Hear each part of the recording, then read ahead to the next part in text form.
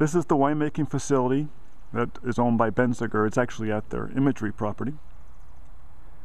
The white on the outside of these tanks are insulation to control the, keep it cool, because there are cooling jackets in there to keep the tanks cool during fermentation, because during fermentation it does heat up. But this is the whole winemaking crush pad right here, and the whole winery is actually outside. The only thing that's inside it is when they put the wine into the barrels. Right up along here, this is where the trucks come in. They pull up to this large bin here. The boxes on the back of it are tipped into here. Goes down here to the screw on the bottom, and it moves the grapes along, right? Moves along this worm drive into here.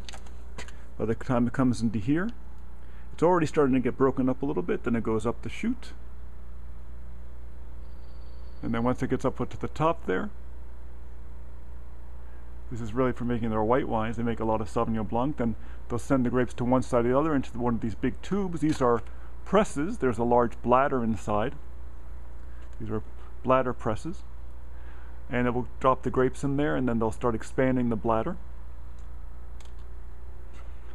And then let's come around this side.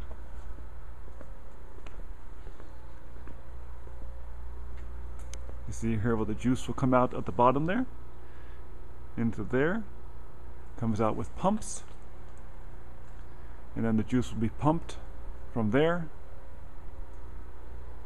up into these tanks. These are the fermentation tanks. Now, they don't have to add yeast.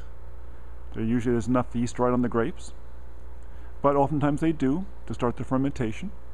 The tops of these tanks are open so that the gas can come out, the carbon dioxide. If they use a prepared yeast, it might take 2 to 3 weeks to ferment. If they're using the native yeast, it might take 6 or 8 weeks to ferment. And then once it's fermented, then they'll drain the juice away through one of those valves. The tanks are all stainless steel. The valves can cost practically as much as the tanks. They'll drain the juice off. You go into a tanker from here, and they'll go off and be put into barrels. And then they'll open that bottom, and they'll shovel out, once they vent it completely for gas, because that carbon dioxide gas is dangerous, then they'll shovel out the remaining grapes and stems and such. You know, the debris. If it's white, it's pressed right here, so the juice is pretty clear, but it does take a lot of clearing, or what's called clarifying. It will be drained off in such a way that they clarify it.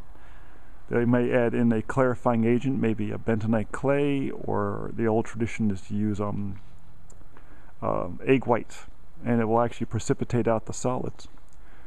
But that's really much, that's it. It's a wonder of stainless steel. They use this for only a short period of time each year during the harvest, you know, for 2 to 3 months, before it goes into the barrels and the wines start aging. And then when they're in the barrels, there they have to go through weekly and fill it up, because you get evaporation, because you don't want oxygen getting close to the wines. During the fermentation, of course, the carbon dioxide acts as a large cushion on top of the tank, keeping oxygen away. But later on, you got to keep it protected from the oxygen, because it will basically make the wine rust.